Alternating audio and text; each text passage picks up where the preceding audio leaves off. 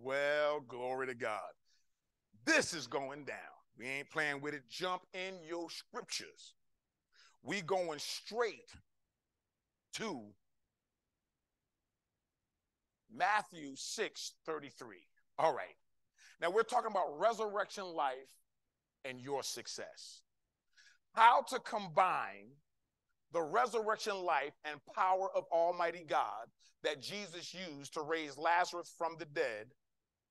That same power that's available to your life, that's available for us, we're combining that. We're adding that to our desires. We're adding that to our goals. We're adding that to our pursuits. Resurrection life and your success.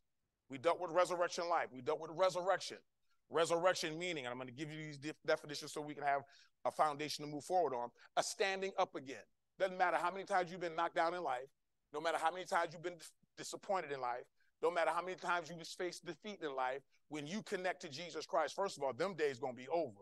But no matter what, you rose up, whether you knew it or not, but because of resurrection life, because of the God of heaven looking down on you, looking at your heart, looking at your desires, looking at the goodness that's in your heart, and got a mess, got you up out of trial, tribulations, tests, got you standing up again. That's resurrection. That's the power of resurrection. Number two, literally a resurrection from death. Have you ever been in a situation where you felt like you was going to die? You felt like you wanted to die? God says when you connect to resurrection life, you'll never have those moments ever again. They will come at you with thoughts, but you will absolutely destroy them, dismantle the attack of Satan against your life. Whew, sweet Jesus. Then a moral recovery of spiritual truth. You know, in life, to simplify things in life, it's got to come down to good and evil, right and wrong, wicked or good. It makes life simple so that you can identify the works of Satan and the works of God, the works of the Father, the works of the Holy Spirit, the works of the Lord Jesus, manifesting through good, manifesting through righteousness, manifesting through that which is loving and compassionate, but directed by God and from God. You and I, we need to be able to recognize this in every area of our existence. That's morality, morals. That word, a moral recovery of spiritual truth. In the worst circumstances, active faith, your active faith, my active faith, our active faith gives God the power and the ability, the right and the authority to turn anything around. Now, whatever was broke, God can fix the thinking, God can fix the expression, God can fix the speech, he can fix the behavior, but we have to let God do it. He'll give us something called courage. We're going to deal with that. We're talking about success. If it ain't success, I don't want it. If it ain't godly success, I don't want it. Don't need it. Satan, you can come and offer me $1 billion. I don't want it. I don't need it. I've learned how to be content, how to abound, how to be abased. I've learned how to have much. I've learned how to survive with little. Why? Because my external material wealth and things does not create my identity, does not boost my esteem. They are just things. That's how your thinking should be with the world's way of doing things. Hey, look like top stack, act like top stack, think like top stack, perform like top stack, but don't let stuff be your identity. Who is your identity? Who are you imitating? It should be Jesus Christ, the resurrection and the life. When we say no, I don't care what comes against me, I'm going to defeat it. Why? Not me and my own strength, but I run with three that don't play. I run with three that defeats evil. I run with three that's got more smarts than anything the devil could ever think he could do. And anything any of the devil's kids can think he can do. You keep talking, I'm going to slash your tires. So what? I'll buy a new tire. But if I catch you slashing tires, that's going to be a whole different story, whole different conversation. Y'all get it? Get so close to God that the fear of God will be on everything you own, starting with you. When the children of Israel came out of Egyptian bondage, everybody in the land was scared of them. You say, why was they scared of them? They wasn't scared of them individually. They were scared of the God that they had bowed down and served. That's the kind of success you want to have in life. That people look at you and they're not so much afraid of you and what you can do to them, which they should be concerned with, but they're more afraid of what your God will do to them. And the only way they're going to develop that kind of respect for God and you got to tell them what God can do. Let me say it again. The only way they're going to develop that kind of respect for God and you got to start telling them now what God can do and what God has done. Is this too much truth for y'all? Because I think y'all want success in life. I think y'all tired of wandering to and fro and in circles in life. I'm ready to go forward. I'm ready to move forward. And I'm so ready. Why?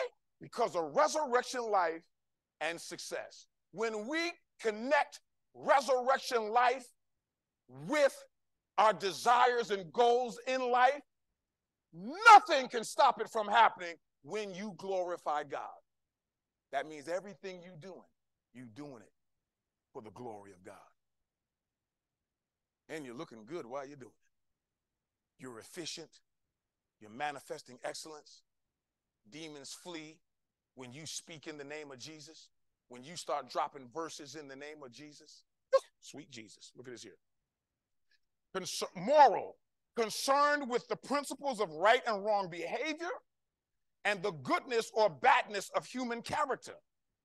Moral, holding or manifesting high principles of proper conduct. That means you're not going, listen, you may catch us acting crazy, but you ain't going to catch us acting crazy all the time. As a matter of fact, if you keep watching us, our conduct and our behavior and our speech is always in an incline getting better. Somebody say amen. See, that's our choice. That's not going to just happen. Nothing just happens. You didn't put your shoes on just by accident. You didn't wake up and your shoes was on unless you went to bed with them on. You woke up and made a choice to put them on. The shoes you got on, you chose those shoes. But you can develop your relationship with God where you can hear God say, not green today, put on blue today. So, are you serious? Yes. Because God could speak to somebody from across the country that landed in Connecticut and walking down the street, Blue Hills Avenue even, and God gave them a dream. Bless the one that you see with them blue suede shoes on. And you walking down, minding your business, getting ready to go to Dunkin' Donuts with them blue suede shoes on, and there they are. But you've been praying all night, praying all week, God, I need your help. And then here that person come. God can work, y'all, but if you don't believe it, you just stop God from working for you like that.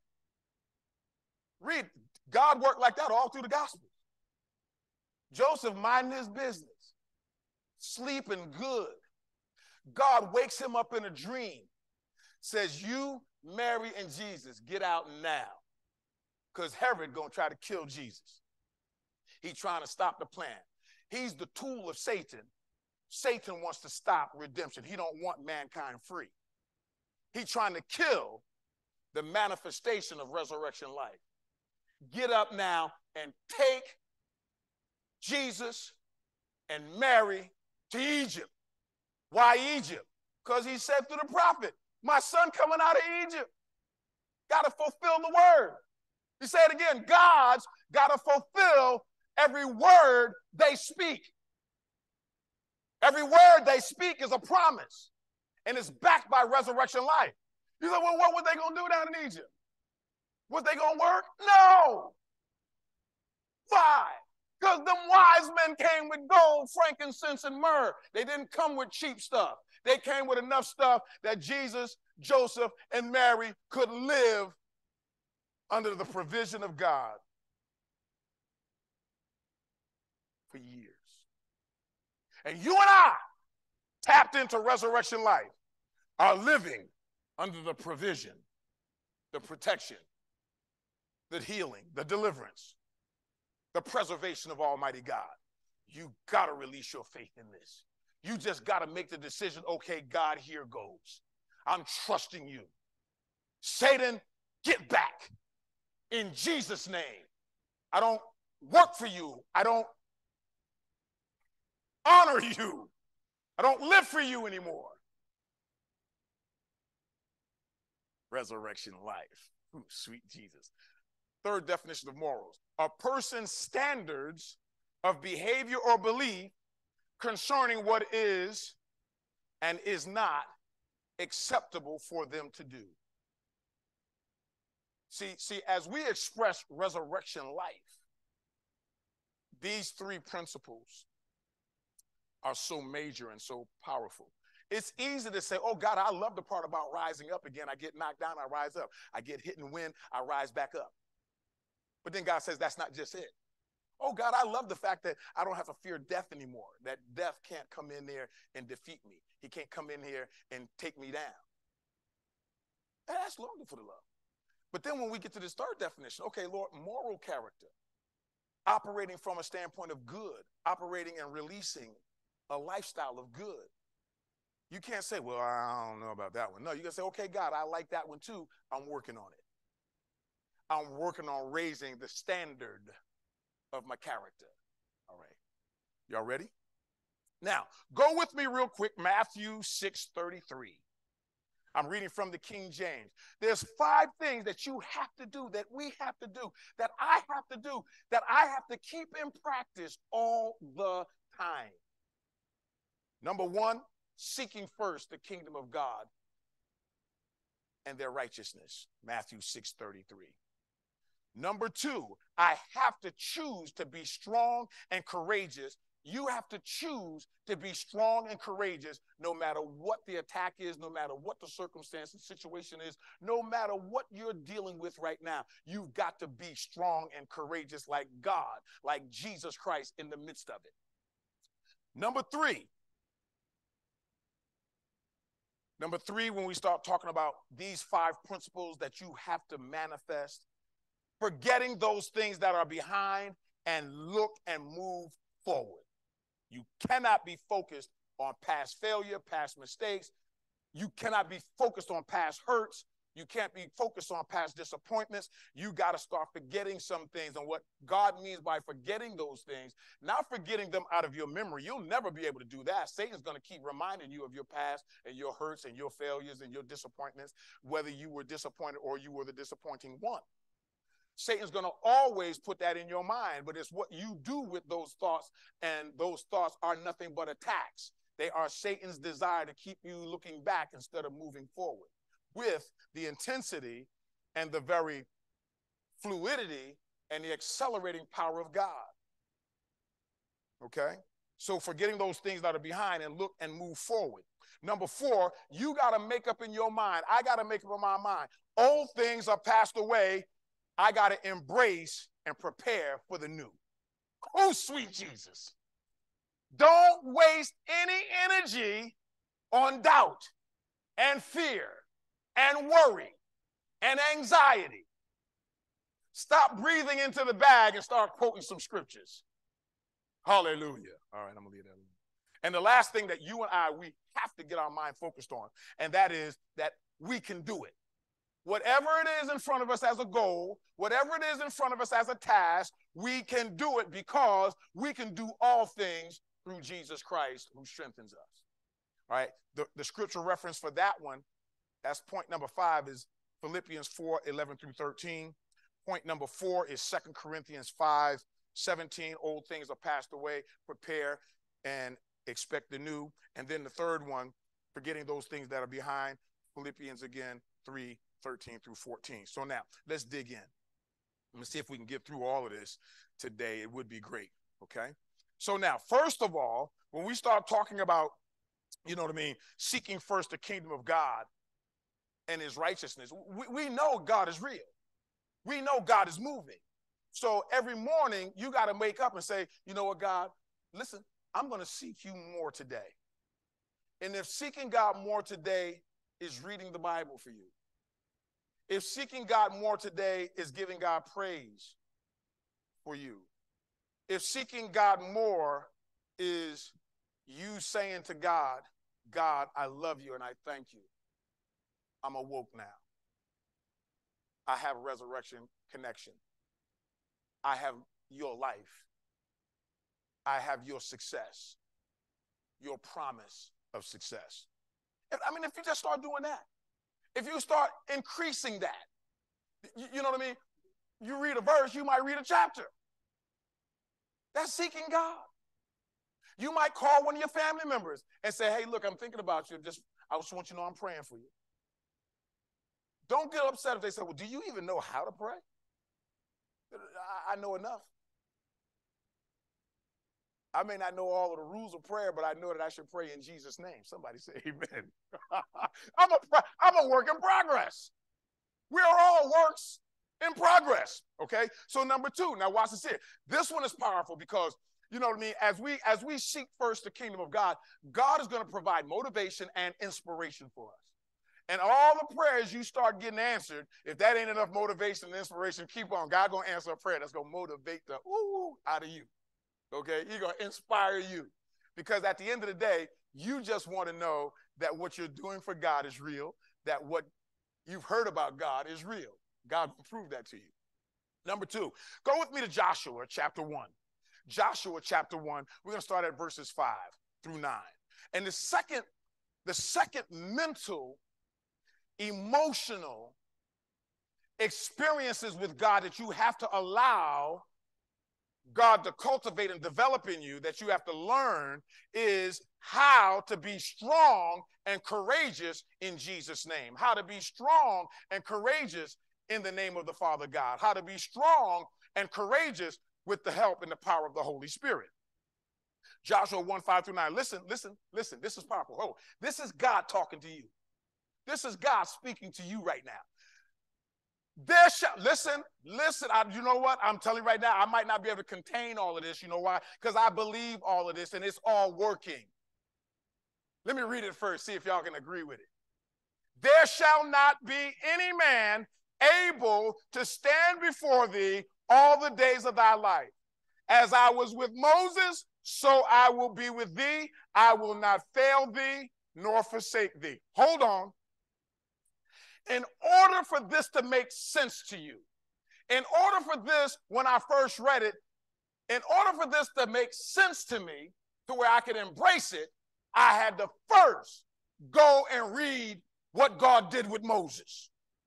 So I had to go to Exodus, and I had to look at Moses' experience with God. And when I got to that bondage part, I was like, God, what you said to Joshua, you saying to me?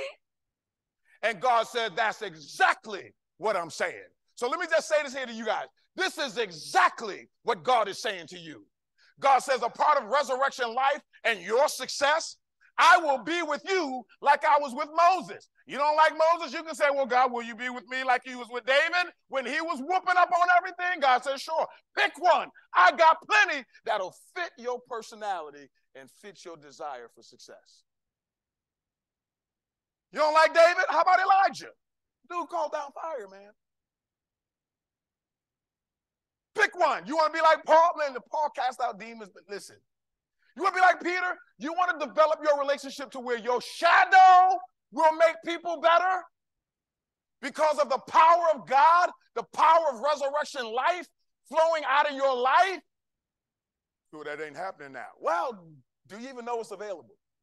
Do you even believe it's available? Are you willing to do what those guys did to get that kind of relationship with God? It is available. But God says you can choose to lose. Or you can choose to win. Just get in. Get into that resurrection flow. That's pretty good. Huh? All right. Okay. I think corny, but it makes sense to me. Look at this here. Verse 6. Be strong. Hold on. This is a command from God. Why? Because God says, if I command you to be strong, it's because I've provided the strength for you to be strong with. Be strong and of good courage, For unto this people shalt thou divide for an inheritance the land, which I swear unto their fathers to give to them. Now you got to understand something, that what God has promised, listen, I don't know how many of your kinfolk been praying for you. Your granddaddy, your grandmama, your auntie Festus, your cousin I don't know. But somebody's praying for you, and it doesn't matter what humans in your family genealogical line has prayed for you. I'm going to tell you somebody that's praying for you right now, never stop praying for you. His name is Jesus Christ. Seated at the right hand of God, ever living to intercede and pray your success become a reality. Now that's some good stuff right there. If that don't create a fearlessness in you, if that don't create a faith in you, a confidence in you, well, you wait before this sermon is over. Resurrection life going to explode in you, in your expression. Yeah. All kind of stuff is being fired at us, but it's time for us to start firing back. It's time for us to start rebuking. Time for us to start resisting in Jesus' name. Look at this here. Be strong and of good courage, for unto this people thou shalt divide an inheritance the land which I swear unto thee to give to thy fathers to give to them. Promises have been made by God to your ancestors that God, if he can get us in line, will do in our lives today. What's that song say? Somebody prayed for me, had me on their mind. I know the rest of the words, so I'm going to stop right there. Y'all know that song? That's the one. This word courage is the Hebrew word omatz. I'm going to give them to you real quick. To be strong. So this is a choice. When you connect to resurrection power, resurrection life, back to John, Jesus said, I am the resurrection and the life. Though he is dead, talking about Lazarus, yet shall he live. Any answer to that other than I believe, Jesus is going to come and try to convince you why to believe. Sweet Jesus. Number one, courage, to be strong. Number two, the word courage means to be alert, be strong and of good courage. In other words, Jesus is saying, be alert, be brave, be bold, be solid in the midst of anything that you're facing. Never give in, never cower, never bow, never come out of your identity through resurrection life. Sweet Jesus. Because all it is an attack. I don't care what it is and who Satan is using, it's an attack. It could be somebody at your job. It could be somebody that's jealous of you. It could be somebody down the street. Walk in that resurrection life. Walk in resurrection success. Good God Almighty. To be solid. Look at this here. Number 6, this word courage means to be determined. You know when you're around a person that's determined. The problem is, what are they determined to do? Are they determined to glorify God, or are they determined to glorify Satan? Everybody's got determination working. It's just where we're releasing it. Look at this here, it gets better. Number 7, to strengthen oneself. God says, I am with you. I have released resurrection life in you, resurrection power in you, so that you, when you come to me, can strengthen yourself in any activity. Sweet Jesus. Ooh. Are y'all getting this? Does this kind of sometimes seem too good to be true? Because I'm going to tell you right now, when I first started reading the Bible, I was like, oh, heck to the no. No, God, this is too good to be true. No. These people was crazy. And then I started looking around today, and it's just a different flavor of crazy. I'm talking about 2023. It's still the same crazy devil, but he just got it expressing in a different outfit. Crazy. Different fit. How many times you change your clothes in a day? You still you. And anybody that's smart, Jason, no, that's you, Jason. What's wrong with you? You, Johnny. I don't care how you could be here. This way, upside down. You can come bald. That's you, Johnny. I know you. And you got to know your enemies. You got to know how Satan works so you can shut him down. Mike, that's you. You come with it straight. That's you. I know you. And you got to know Jesus, and you got to know Satan so that you can say, no, that's evil. No, that's wicked. No, that's not Jesus-like. No, you acting like Satan right now. When I act like you can't see. How many fingers I got up? Zara, how many? All right. How many? It's not 10 fingers. Y'all need to get your vision right. Guys, this is your time to shine for the glory of God, and nothing Satan has in his arsenal can stop you when you know who you are, your position in life, and most important, how to rebuke and resist Satan. That's a game changer. How many of y'all have been taught lessons on how to rebuke Satan and been given the Greek and the Hebrew, how Jesus did it? I've been told to rebuke him, and nobody sat me down and said, this is how it's done. This is what it looks like. Now, when you read through your Bible and you see Jesus rebuking Satan, Jesus rebuking the Pharisees, the scribes, and the Sadducees, Jesus says, I've authorized you to do that to every enemy that attacks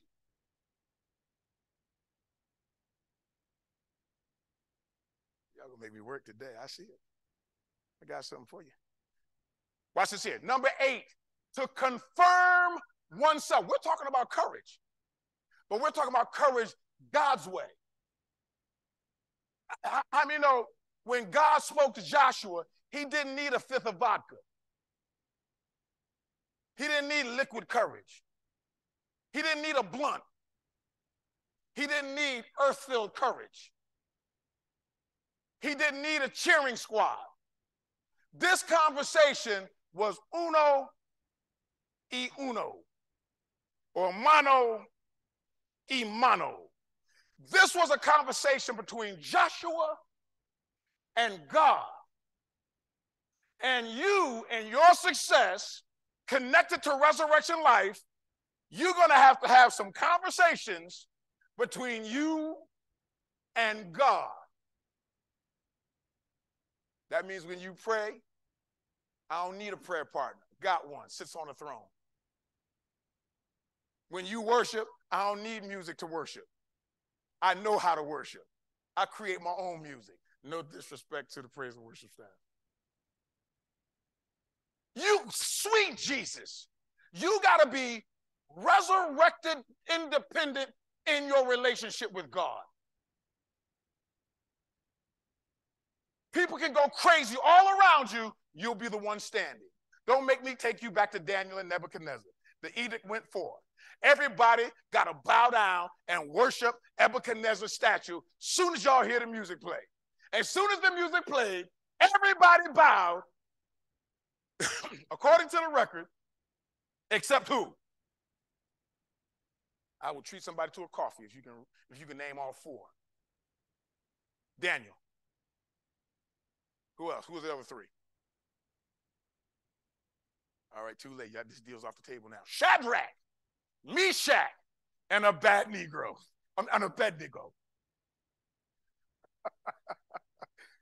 They didn't bow, and neither will you.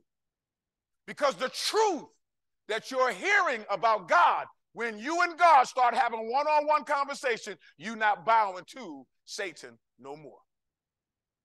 When you and Jesus start having one-on-one conversation, you will stop bowing down to Satan. Y'all know that was good. That was really good. That was Holy Ghost good. All right, we're going to see it. Verse 7. Oh, wait a minute. Hold on. I said confirm oneself. If you don't build yourself up, stop looking for folks to build you up.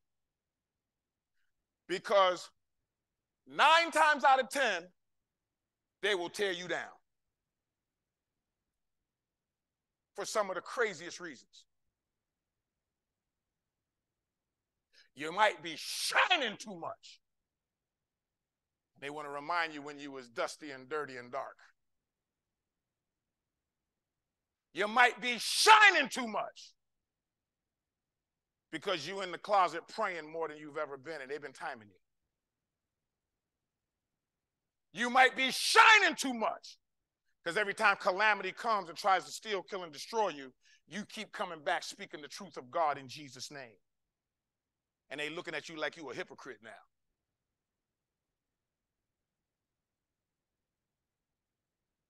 Who cares what they think? You better confirm yourself in Jesus Christ. You better start saying, I am a child of God. I can do all things through Christ who strengthens me. I can figure this thing out. This thing will not defeat me. It looks dead, but resurrection life is about to hit it. Hallelujah. Man, if you can't praise before you see the change, you need to start praising before you see the change. That's what more than conquerors do. More than conquerors praise and prepare, stay determined, stay confirming their position in God before the physical change takes place. Why do they do that? Because all while they're in the process, they're getting better. And their getting better is not to impress nobody. Their getting better is not for nobody on this planet. First, their getting better is for the glory of the Father, the Son, and the Holy Spirit. Now, whoever gets blessed after that, hallelujah. Stop living your life to try to please people. Live your life to please God, and people will be pleased that have truth in their loins. People that are good will celebrate you because God celebrates them. People that are Christian that won't celebrate your good, it's only because they don't spend enough time in God. They haven't changed to that level yet. Don't beat them up. Don't dog them out. If they stay connected, they'll grow. You know what they say about people? You're a slow grower. You're a late bloomer. I don't want to be like that spiritually. I want to be a quick bloomer and stay bloomer. If you're a quick bloomer and a stay bloomer, you will be a boomer. I'm going to leave that alone. I'm going to stop on that one. Verse 7 again. Look at it. No, excuse me. We still got to deal with this courage thing, right? Number 9, after you confirm yourself, you got to persist and be persistent in confirming yourself and confirming that you are determined and confirming that you are solid and confirming that you are bold, brave, and alert, that you have been made strong by Almighty God. Your strength is by the power and the resurrection power of Almighty God. That's why you should not be fearful to anything in the life. You should be fearless in every area of life. All you need to know is how to do it. You just need to know how to do it right. And then allow the resurrection life of God to cause you to excel above everything that's not operating in resurrection life. Y'all know what that means, right? The bull about to charge. Bull about to take over. Did y'all get that? All right. So if they can teach you how to do it, God will show you how to do it better because you're connected to resurrection life. God will show you how to do the shortcuts that don't lower the quality but makes you more efficient. Ooh, sweet Jesus. To persist in. And then this is the last definition of strong and courage. To be courageous. To prove superior to. To prove superior to what? To prove superior to anything Satan uses and sends at you to attack your success in life. You know, people that are defeated, not all cases, but most choose to be defeated. You say, that's cold, Reverend. No, it's true. How can you say such a thing? Because if you don't choose to do what it takes to be successful, then you choose by not choosing success and the things to do to be successful, you choose defeat by default. And people need to know that. And they need to know how Satan has tricked them and deceived them and bamboozled them and clouded their judgment so that they're not alert to how to do the things and get the power to be successful. Come on, somebody say amen. You know I'm telling the truth. Holy Ghost speaking right now. So you are going to, with your courage, with this courage, you're going to change the way you do things. I have to change the way I do things. I make changes all the time, but for the better. You say, what happens when you make changes for the worse? I repent and change for the better. Well, what if you keep making changes for the worse every day? And every day, I repent and I change for the better. What's the matter with you? Did you hear me the first time? Did you hear God say, this is what keeps you in the game? So what? You got a dent on the front part of your car, a dent on the back side of the car, a dent on the nose of the car, a dent in the back. Heck, you got a dent on your steering wheel. How the heck did that happen? Well, you're going to drive with dents, but finish the race. I will run on y'all. I will take off and run around this church. Don't play with me. Are you ready to move on? Look at this here. Verse 8. Verse 7. Only be thou strong and very courageous, that thou mayest observe to do according to all the law which Moses my servant commanded thee, and turn not from it from the right hand or to the left, that thou mayest prosper whithersoever thou goest. That thou mayest who? Prosper wherever you go.